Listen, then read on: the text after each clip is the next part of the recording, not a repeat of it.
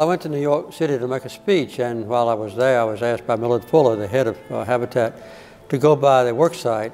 And when I got there, I saw a terrible 6-story building that was filled with debris. Eventually, we got 42 people that went up on a Trailways bus and had one of the most remarkable experiences of our life. I'm not sure the world would have found out about Habitat if President and Mrs. Carter in 1984 hadn't gotten on that bus and taken a group of volunteers up to New York to do that first big rehab project. I never dreamed at that point that it might become an annual affair that has just enriched our lives in many ways.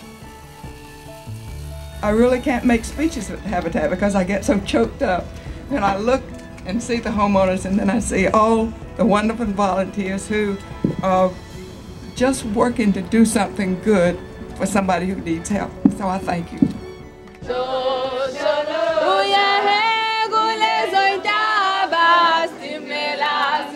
Every time that I am at a Carter Build, I feel like it changes my life every time. Because you just got to see it for yourself, and all you got to do is go one time and you're in. You're hooked. It's wonderful. I can't tell you the experience. It's like you have to be here to know it. It's excellent. Just like sugar falling out of the sky. It's going so beautiful. At some point, you have to stop and just listen, and the hammering of these hundreds and hundreds of hammers. When you know what they're doing, is they're building love, man, and it's the greatest feeling on the planet.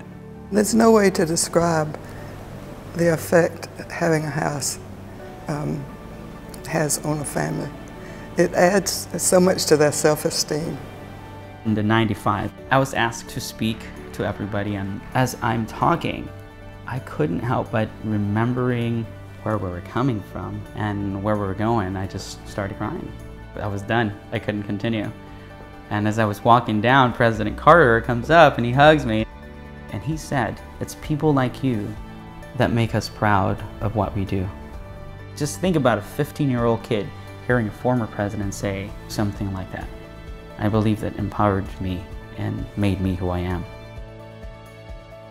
I think it's a human right for anybody to not have to struggle for their basic needs.